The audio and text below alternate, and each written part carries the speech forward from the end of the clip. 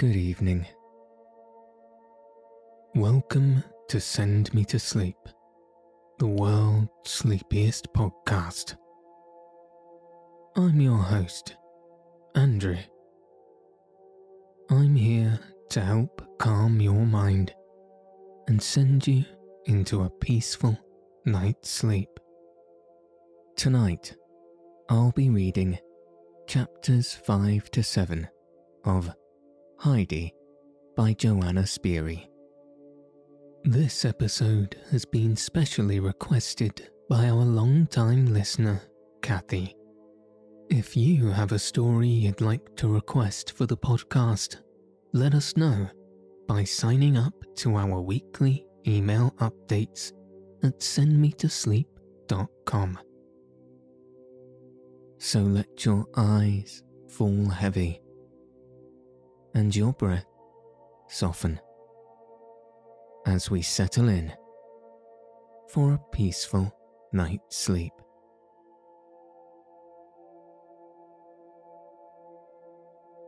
Chapter 5. Two Visitors. 2 winters had nearly passed. Heidi was happy, for the spring was coming again, with the soft, delicious wind that made the fir trees roar. Soon she would be able to go up to the pasture, where the blue and yellow flowers greeted her at every step. She was nearly 8 years old, and had learned to take care of the goats, who ran after her like little dogs.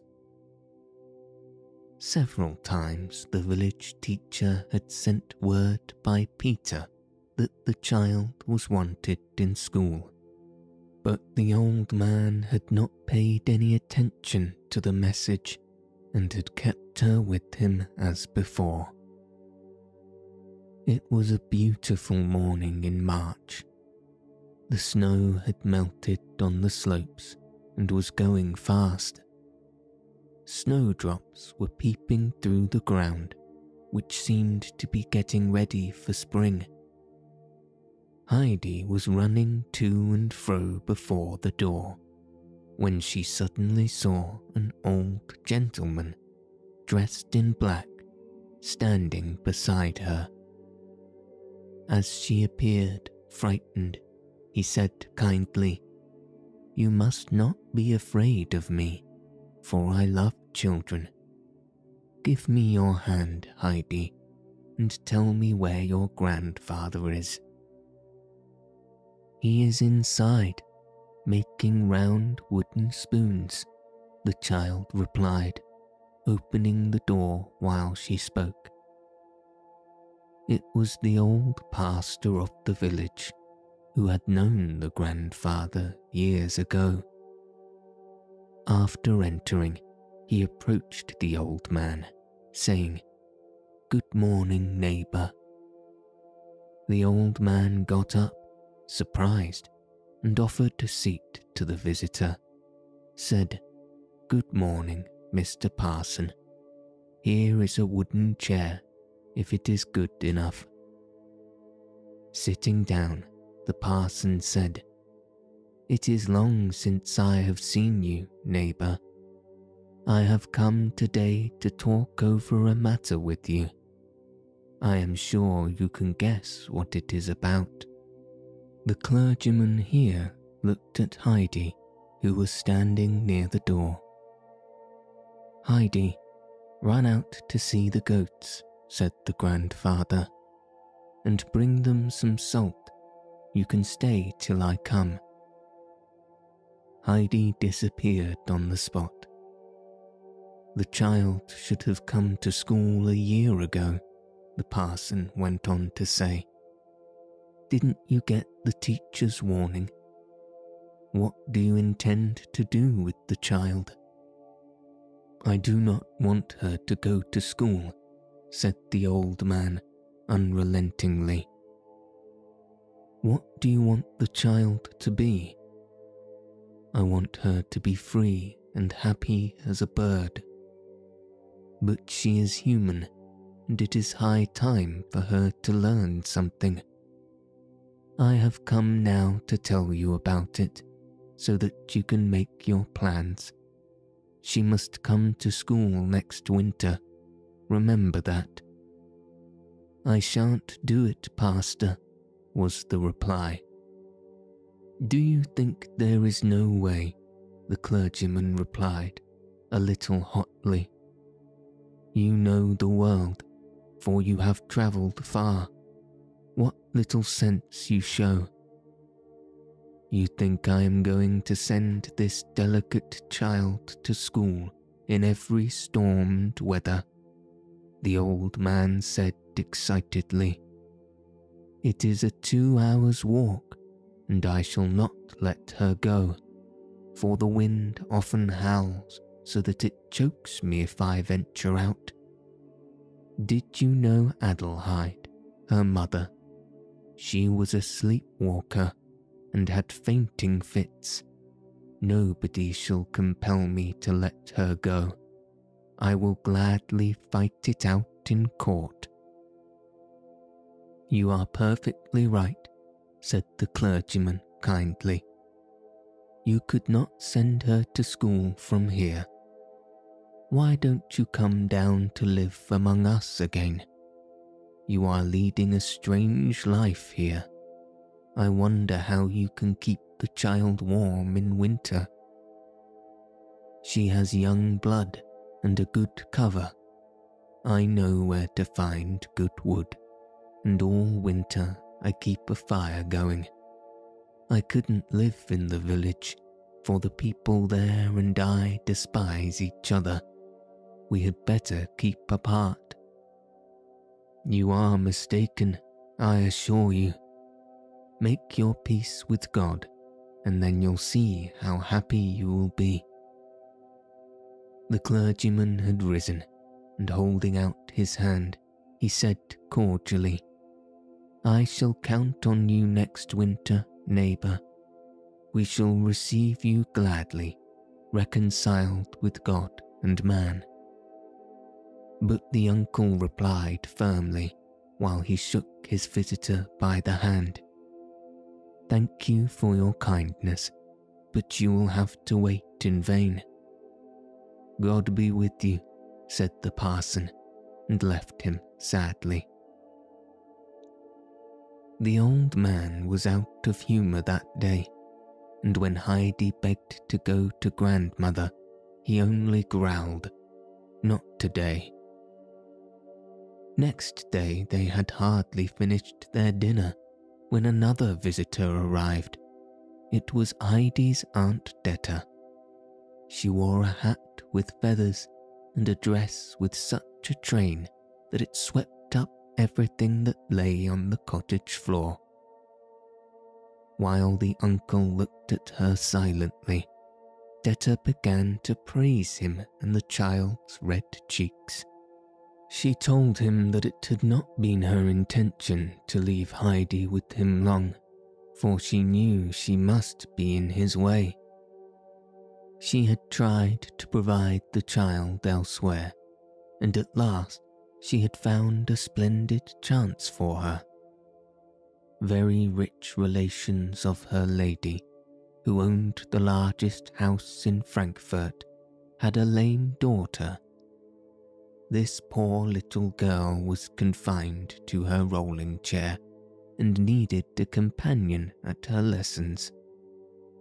Detta had heard from her lady that a sweet, quaint child was wanted as playmate and schoolmate for the invalid. She had gone to the housekeeper and told her all about Heidi. The lady, delighted with the idea, had told her to fetch the child at once. She had come now, and it was a lucky chance for Heidi, for one never knew what might happen in such a case, and who could tell? "Have you finished?" the old man interrupted her at last. "Why, one might think I was telling you the silliest things. There is not a man in Briggagan who would not thank God for such news. Bring them to somebody else, but not to me, said the uncle coldly. Detta, flaming up, replied, Do you want her to hear what I think? Don't I know how old she is? 8 years old and ignorant of everything. They have told me that you refuse to send her to church and to school. She is my only sister's child, and I shall not bear it, for I am responsible. You do not care for her. How else could you be indifferent to such luck? You had better give way, or I shall get the people to back me. If I were you, I would not have it brought to court. Some things might be warmed up that you would not care to hear about. Be quiet, the uncle thundered with flaming eyes. Take her and ruin her, but do not bring her before my sight again. I do not want to see her with feathers in her hat and wicked words like yours.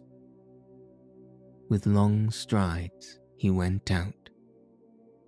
You have made him angry, said Heidi with a furious look. He won't be cross long. But come now, where are your things? Asked Detta. I won't come, Heidi replied. What? Detta said passionately. But changing her tone, she continued in a more friendly manner. Come now, you don't understand me. I am taking you to the most beautiful place you've ever seen. After packing up Heidi's clothes, she said again, Come, child, and take your hat. It is not very nice, but we can't help it. I shall not come, was the reply. Don't be stupid and obstinate like a goat. Listen to me. Grandfather is sending us away, and we must do what he commands, or he will get more angry still. You'll see how fine it is in Frankfurt. If you do not like it, you can come home again. By that time, Grandfather will have forgiven us. Can I come home again tonight? Asked Heidi. Come now. I told you you could come back. If we get to Mayenfeld today, we can take the train tomorrow. That will make you fly home again in the shortest time. Holding the bundle, Detta led the child down the mountain. On their way, they met Peter, who had not gone to school that day. The boy thought it was a more useful occupation to look for hazel rods than to learn to read, for he always needed the rods. He had had a most successful day, for he carried an enormous bundle on his shoulder. When he caught sight of Heidi and Detta, he asked them where they were going. I am going to Frankfurt with Aunt Detta, Heidi replied. But first I must see Grandmother, for she is waiting. Oh no, it is too late.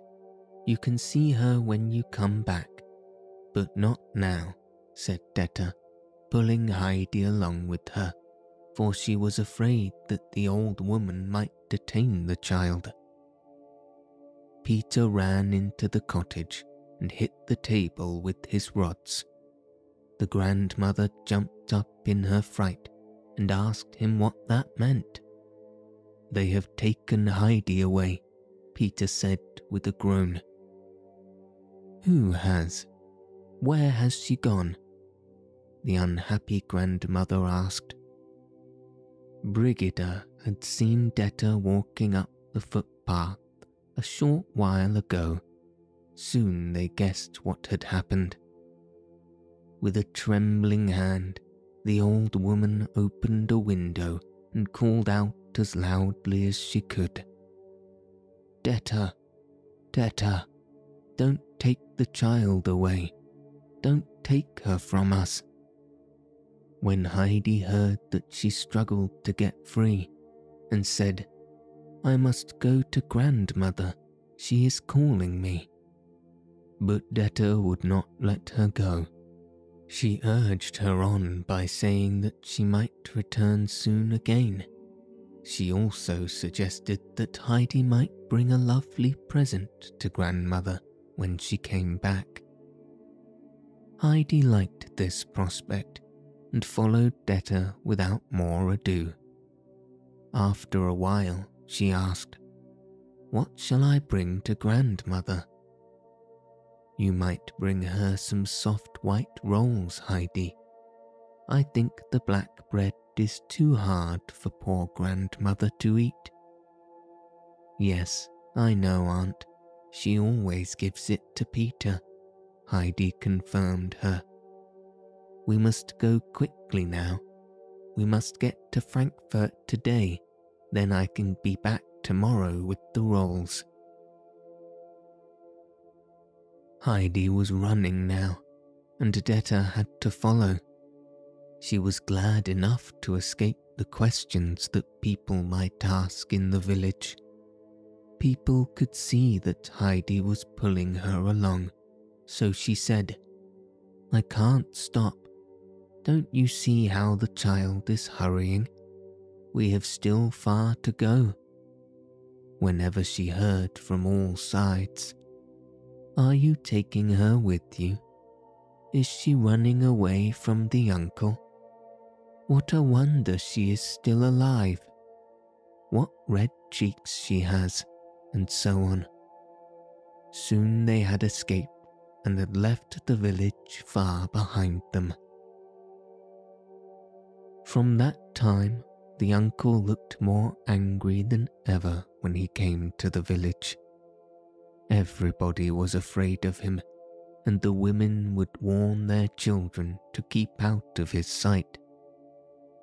He came down but seldom, and then only to sell his cheese, to buy his provisions. Often people remarked how lucky it was that Heidi had left him. They had seen her hurry away, so they thought that she had been glad to go. The old grandmother alone stuck to him faithfully. Whenever anybody came up to her, she would tell them what good care the old man had taken of Heidi. She also told them that he mended her little house.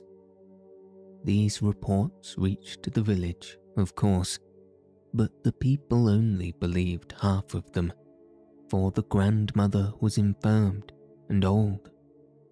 She began her days with sighing again. All happiness has left us with the child. The days are so long and dreary, and I have no joy left. If only I could hear Heidi's voice before I die, the poor old woman would exclaim, day after day.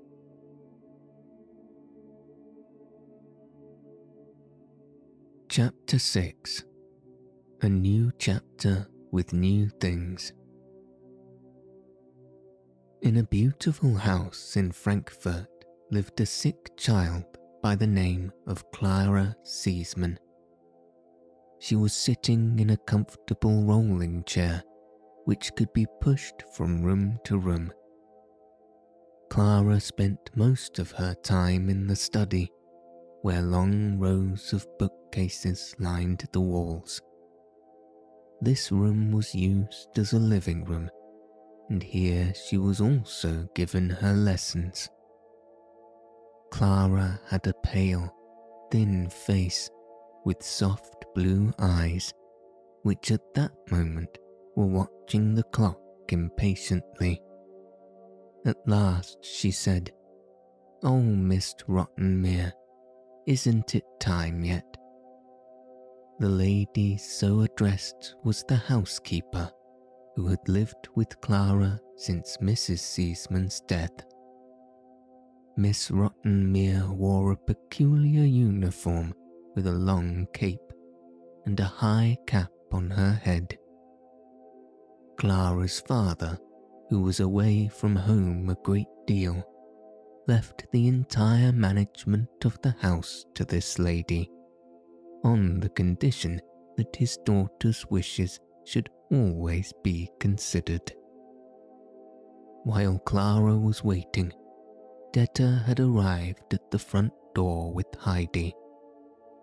She was asking the coachman who had brought her if she could go upstairs. "That's not my business," grumbled the coachman. "You must ring for the butler." Sebastian, the butler, a man with large brass buttons on his coat, soon stood before her. "May I see Miss Rottenmeier?" Detta asked. "That's not my business," the butler announced. "Ring for Tinette, the maid." With that, he disappeared. Detta, ringing again, saw a girl with a brilliant white cap on her head, coming down the stairway. The maid stopped halfway down and asked scornfully, "What do you want?" Detta repeated her wish again. Tinette told her to wait while she went upstairs, but it did not take long before the two were asked to come up. Following the maid, they found themselves in the study. Detta held on to Heidi's hand and stayed near the door. Miss Rottenmeier, slowly getting up, approached the newcomers. She did not seem pleased with Heidi, who wore her hat and shawl and was looking up at the lady's headdress with innocent wonder. "What is your name?" the lady asked. "Heidi," was the child's clear answer. "What? Is that a Christian name? What name did you receive at baptism?" inquired the lady again. "I don't remember that anymore," the child replied. "What an answer! What does that mean?" said the housekeeper, shaking her head. "Is the child ignorant or pert, Miss Detta?"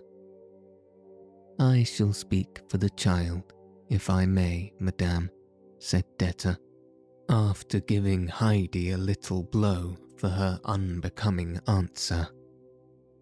"The child has never been in such a fine house and does not know how to behave. I hope the lady will forgive her manners. She is called Adelheid after her mother, who was my sister." "Oh, well, that is better. But Miss Detta, the child seems peculiar for her age. I thought I told you that Miss Clara's companion would have to be 12 years old, like her, to be able to share in her studies. How old is Adelheid?" "I'm sorry, but I'm afraid she is somewhat younger than I thought. I think she is about 10 years old." "Grandfather said that I was 8 years old," said Heidi now. Detta gave her another blow, but as the child had no idea why, she did not get embarrassed. "What? Only 8 years old?" Miss Rottenmeier exclaimed indignantly. "How can we get along? What have you learned? What books have you studied?" "None," said Heidi. "But how did you learn to read?"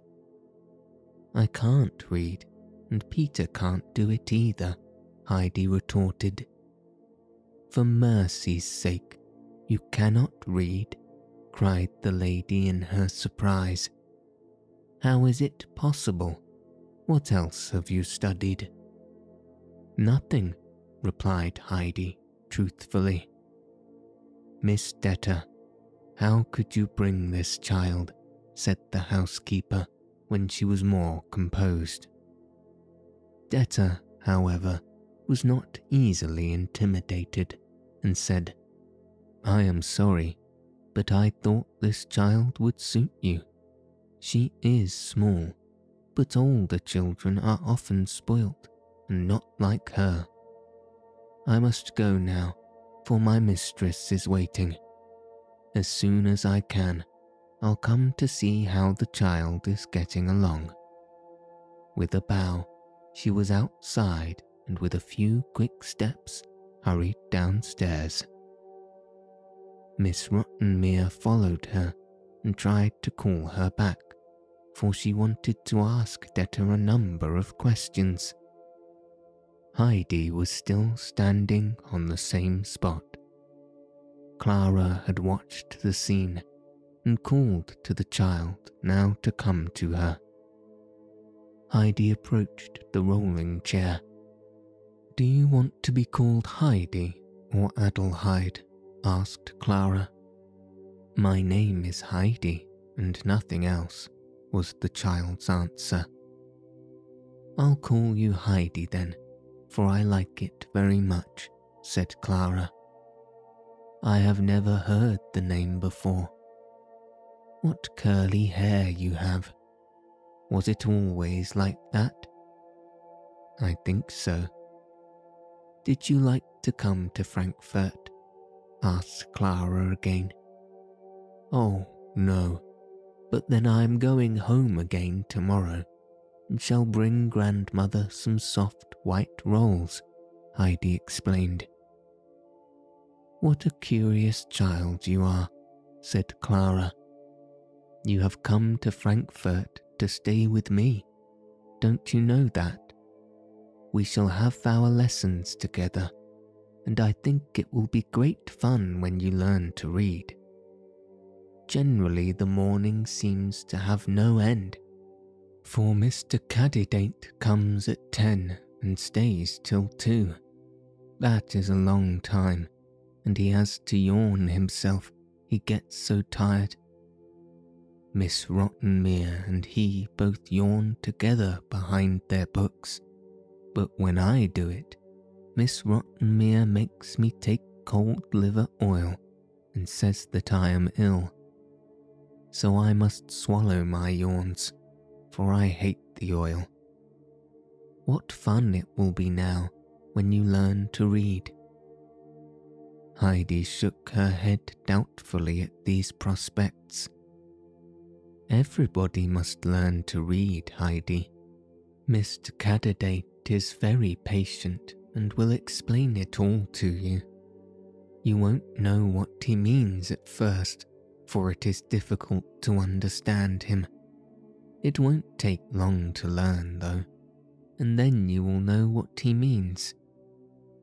When Miss Rottenmeier found that she was unable to recall Detta, she came back to the children.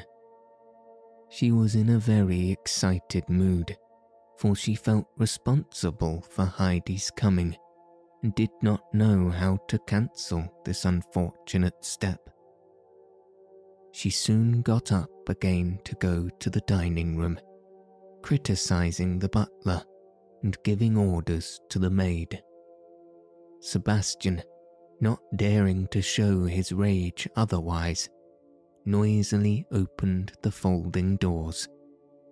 When he went up to Clara's chair, he saw Heidi watching him intently. At last she said, "You look like Peter." Miss Rottenmeier was horrified with this remark and sent them all into the dining room.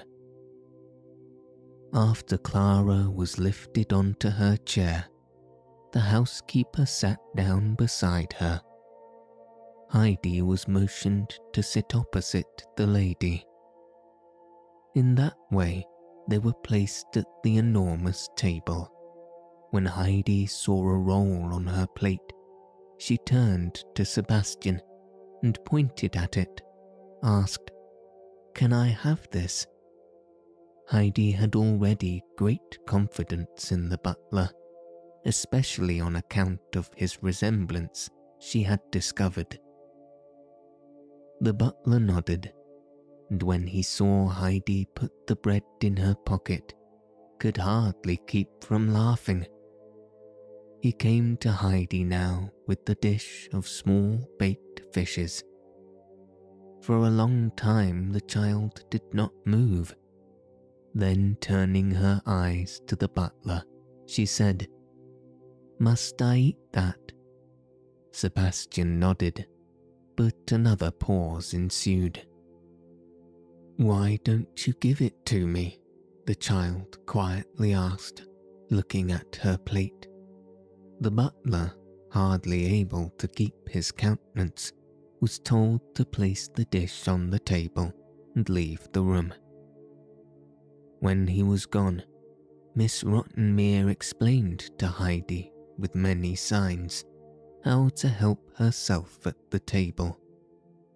She also told her never to speak to Sebastian unless it was important. After that, the child was told how to accost the servants and the governess.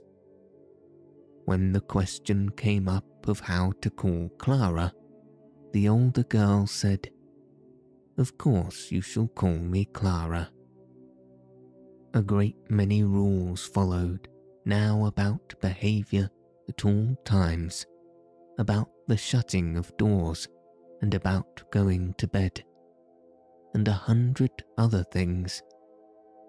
Poor Heidi's eyes were closing, for she had risen at 5 that morning, and leaning against her chair, she fell asleep. When Miss Rottenmeier had finished instructions, she said, "I hope you will remember everything, Adelheid. Did you understand me?" "Heidi went to sleep a long time ago," said Clara, highly amused. "It is atrocious what I have to bear with this child," exclaimed Miss Rottenmeier, ringing the bell with all her might. When the 2 servants arrived, they were hardly able to rouse Heidi enough to show her to the bedroom.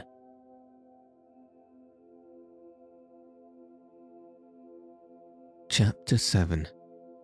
Miss Rottenmeier has an uncomfortable day. When Heidi opened her eyes next morning, she did not know where she was. She found herself on a high white bed in a spacious room. Looking around, she observed long white curtains before the window, several chairs, and a sofa covered with cretonne. In a corner she saw a washstand with many curious things standing on it. Suddenly, Heidi remembered all the happenings of the previous day. Jumping out of bed, she dressed in a great hurry. She was eager to look at the sky and the ground below, as she had always done at home. What was her disappointment when she found that the windows were too high for her to see anything except the walls and windows opposite. Trying to open them, she turned from one to the other, but in vain. The poor child felt like a little bird that is placed in a glittering cage for the first time. At last she had to resign herself and sat down on a low stool, thinking of the melting snow on the slopes and the first flowers of spring that she had hailed with such delight. Suddenly, Tinette opened the door and said curtly, "Breakfast's ready." Heidi did not take this for a summons, for the maid's face was as scornful and forbidding. She was waiting patiently for what would happen next, when Miss Rottenmeier burst into the room, saying, "What is the matter, Adelheid? Didn't you understand? Come to breakfast." Heidi immediately followed the lady into the dining room, where Clara greeted her with a smile. She looked much happier than usual, for she expected new things to happen that day.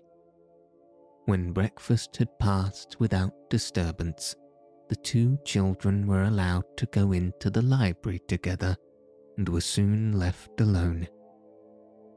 "How can I see down to the ground?" Heidi asked. "Open a window and peep out," replied Clara, amused at the question. "But it is impossible to open them," Heidi said sadly. "Oh, no, you can't do it and I can't help you either. But if you ask Sebastian, he'll do it for you." Heidi was relieved. The poor child had felt like a prisoner in her room. Clara now asked Heidi what her home had been like, and Heidi told her gladly about her life in the hut. The tutor had arrived in the meantime, but he was not asked to go to the study as usual. Miss Rottenmeier was very much excited about Heidi's coming and all the complications that arose therefrom. She was really responsible for it, having arranged everything herself. She presented the unfortunate case before the teacher, for she wanted him to help her to get rid of the child. Mr. Candidate, however, was always careful of his judgments and not afraid of teaching beginners. When the lady saw that he would not side with her, she let him enter the study alone, for the ABC held great horrors for her. While she considered many problems, a frightful noise as something of falling was heard in the adjoining room, followed by a cry to Sebastian for help. Running in, she beheld a pile of books and paper on the floor, with the table cover on top. A black stream of ink flowed across the length of the room. Heidi had disappeared. "There," Miss Rottenmeier exclaimed, wringing her hands. "Everything drenched with ink. Did such a thing ever happen before? This child brings nothing but misfortunes on us." The teacher was standing up, looking at the devastation, but Clara was highly entertained by these events and said, "Heidi has not done it on purpose and must not be punished. In her hurry to get away, she's caught on the table cover and pulled it down. I think she must never have seen a coach in all her life, for when she heard a carriage rumbling by, she rushed out like mad. Didn't I tell you, Mr. Candidate, that she has no idea whatever about behaviour? She does not even know that she has to sit quiet at her lessons. But where has she gone? What would Mr. Sessman say if she should run away?" When Miss Rottenmeier went downstairs to look for the child, she saw her standing at the open door, looking down the street. "What are you doing here? How can you run away like that?" scolded Mrs. Rottenmeier.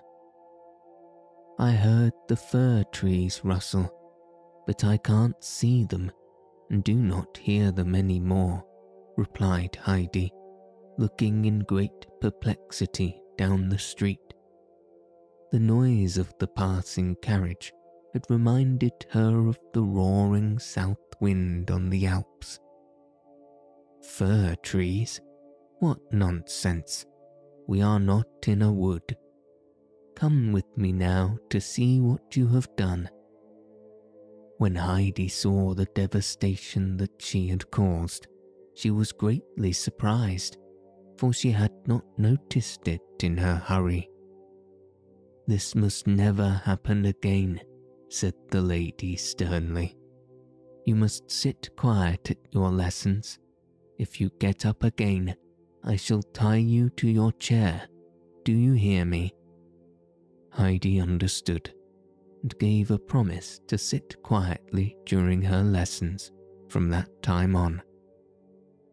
After the servants had straightened the room, it was late and there was no more time for studies. Nobody had time to yawn that morning. In the afternoon, while Clara was resting, Heidi was left to herself. She planted herself in the hall and waited for the butler to come upstairs with the silver things. When he reached the head of the stairs, she said to him, "I want to ask you something." She saw that the butler seemed angry, so she reassured him by saying that she did not mean any harm. "All right, miss. What is it?" "My name is not Miss. Why don't you call me Heidi?" "Miss Rottenmeier told me to call you Miss." "Did she? Well then, it must be so. I have 3 names already," sighed the child. "What can I do for you?" asked Sebastian now. "Can you open a window for me?" "Certainly," he replied. Sebastian got a stool for Heidi, for the windowsill was too high for her to see over. In great disappointment, Heidi turned her head away. "I don't see anything but a street of stone. Is it the same way on the other side of the house?" "Yes." "Where do you go to look far down on everything?" "On a church tower. Do you see that one over there with the golden dome? From there you can overlook everything." Heidi immediately stepped down from the stool and ran downstairs. Opening the door, she found herself in the street, but she could not see the tower anymore. She wandered on from street to street, not daring to accost any of the busy people. Passing a corner, she saw a boy who had a barrel organ on his back and a curious animal on his arm. Heidi ran to ask him, "Where is the tower with the golden dome?" "Don't know," was the reply. "Who can tell me?" "Don't know." "Can you show me another church with a tower?" "Of course I can." "Then come and show me." "What are you going to give me for it?" said the boy, holding out his hand. Heidi had nothing in her pocket but a little flower picture. Clara had only given it to her this morning, so she was loath to part with it. The temptation to look far down into the valley was too great for her though, and she offered him the gift. The boy shook his head to Heidi's satisfaction. "What else do you want?" "Money." "I have none, but Clara has some. How much must I give you?" 20 pennies. "All right, but come." While then they were wandering down the street, Heidi found out what a barrel organ was, for she had never seen one. When they arrived before an old church with a tower, Heidi was puzzled what to do next. But having discovered a bell, she pulled it with all her might. The boy agreed to wait for Heidi and show her the way home if she gave him a double fee.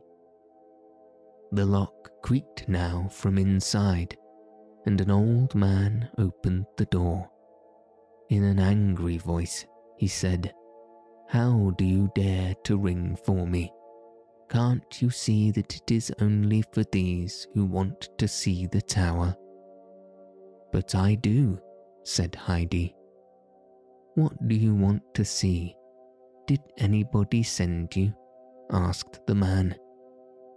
"No, but I want to look down from up there." "Get home and don't try it again." With that, the tower keeper was going to shut the door, but Heidi held his coat tails and pleaded with him to let her come. The tower keeper looked at the child's eyes, which were nearly full of tears. "All right, come along, if you care so much," he said, taking her by the hand. The two climbed up now many, many steps, which got narrower all the time. When they had arrived on top, the old man lifted Heidi up to the window. Heidi saw nothing but a sea of chimneys, roofs and towers, and her heart sank. "Oh dear, it's different from the way I thought it would be," she said. "There, what could such a little girl know about a view? We'll go down now, and you must promise never to ring at my tower any more." On their way, they passed an attic where a large grey cat guarded her new family in a basket. This cat caught half a dozen mice every day for herself, for the old tower was full of rats and mice. Heidi gazed at her in surprise and was delighted when the old man opened the basket. "What charming kittens! What cunning little creatures!" she exclaimed in her delight when she saw them crawling about, jumping and tumbling. "Would you like to have one?" the old man asked. "For me, to keep?" Heidi asked, for she could not believe her ears. "Yes, of course. You can have several if you have room for them," the old man said, glad to have a good home for the kittens. How happy Heidi was. Of course there was enough room in the huge house, and Clara would be delighted when she saw the cunning things. "How can I take them with me?" the child asked, after she had tried in vain to catch one. "I can bring them to your house if you tell me where you live," said Heidi's new friend, while he caressed the old cat, who had lived with him many years. "Bring them to Mr. Seaman's house. There is a golden dog on the door, with a ring in its mouth." The old man had lived in the tower a long time and knew everybody. Sebastian also was a special friend of his. "I know," he said, "but to whom shall I send them? Do you belong to Mr. Seaman?" "No, please send them to Clara. She will like them, I am sure." Heidi could hardly tear herself away from the pretty things, so the old man put one kitten in each of her pockets to console her. After that, she went away. The boy was waiting patiently for her, and when she had taken leave of the tower keep, she asked the boy, "Do you know where Mr. Seaman's house is?" "No," was the reply. She described it as well as she could, till the boy remembered it. Off they started, and soon Heidi found herself pulling the doorbell. When Sebastian arrived, he said, "Hurry up." Heidi went in, and the boy was left outside, for Sebastian had not even seen him. "Come up quickly, little miss," he urged. "They are all waiting for you in the dining room." Miss Rottenmeier looks like a loaded cannon. How could you run away like that? Heidi sat down quietly on her chair. Nobody said a word, and there was an uncomfortable silence. At last, Miss Rottenmeier began with a severe and solemn voice. "I shall speak with you later, Adelheid. How can you leave the house without a word? Your behaviour is very remiss. The idea of walking about till so late." "Meow," was the reply. "I didn't," Heidi began. "Meow." Sebastian nearly flung the dish on the table and disappeared. "This is enough," Miss Rottenmeier tried to say, but her voice was hoarse with fury. "Get up and leave the room." Heidi got up. She began again. "I made meow, meow, meow." "Heidi," said Clara now, "why do you always say meow again if you see that Miss Rottenmeier is angry?" "I am not doing it. It's the kittens," she explained. "What? Cats? Kittens?" screamed the housekeeper. "Sebastian, Tinette, take the horrible things away." With that she ran into the study, locking herself in, for she feared kittens beyond anything on earth.